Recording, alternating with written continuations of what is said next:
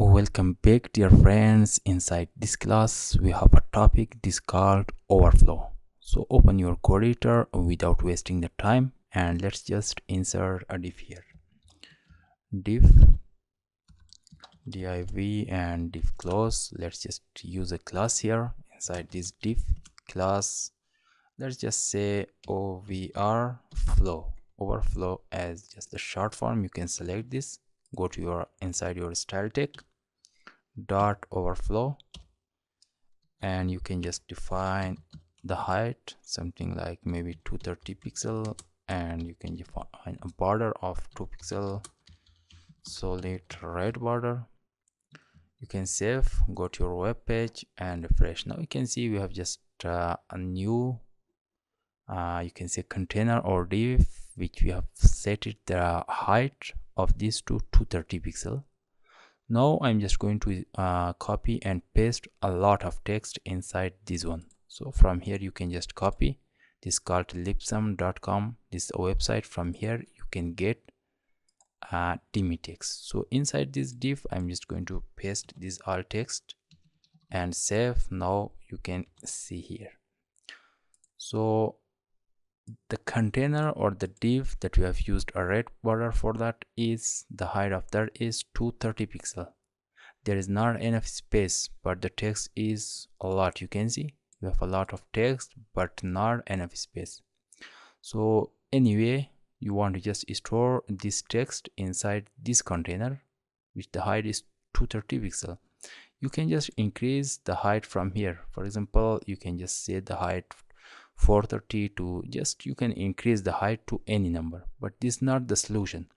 If we use here for example overflow, and you can just set the value to scroll and you can save. Now you can see the preview and refresh. Now you can see the text are formally or normally stored inside this container, and you can see we have just a scroll bar that we can see all the text by scrolling top to bottom just like this. So for overflow we have a scroll value. We have just, you can set the auto, save and refresh. So what is the difference between overflow you can say scroll and overflow auto? Right now I have just set it the value to auto. You can see on the bottom of this page here, you can just focus. We don't have any white space for right now, but if I'm using here scroll and you can save this.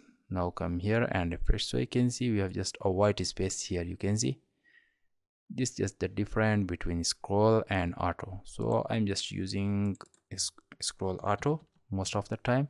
You can save and refresh. So there is one more value for this that you can use here. This is called hidden.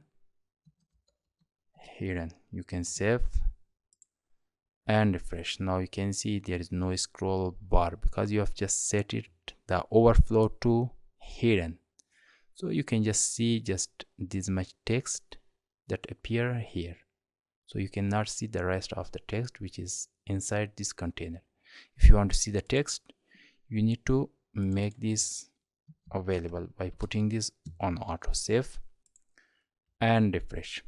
So sometimes we have a scroll bar to the right side just like this, that we can scroll from the top to bottom, and you can just hide the scroll just like this. I'm just going to use here overflow once again.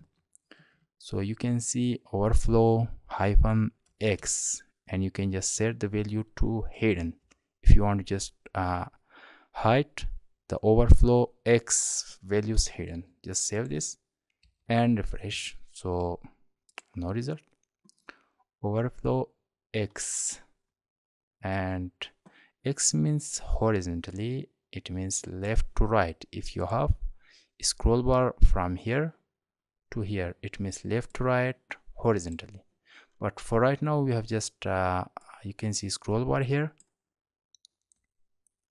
It is not horizontally, it is vertically. If you want to just hide this, you need to put the value instead of x to y. You can save this and refresh. Now you can see this just hidden for right now. So I'm just telling you, in case if you have any time, if you want to hide just horizontal scroll bar, so you can just set the value to X here. So I'm just going to remove this, and the value of this just auto. You can save and refresh. Now we have just a scroll bar here, and here you can just open a p tag, for example, just p open and p close tag. The paragraph tag can be closed after all this text here. Control V, or you can just close the p tag. So here you can say just the align property you can use here, or you can use the style property inside the p tag. You can say the text align justify,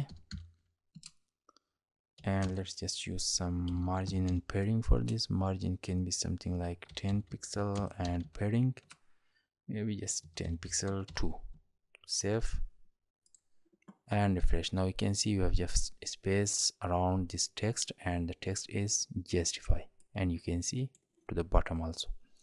So I hope you understand how you can use overflow. Inside overflow we have auto, we have scroll, we have hidden, overflow horizontally, overflow you can say left to right or top to bottom.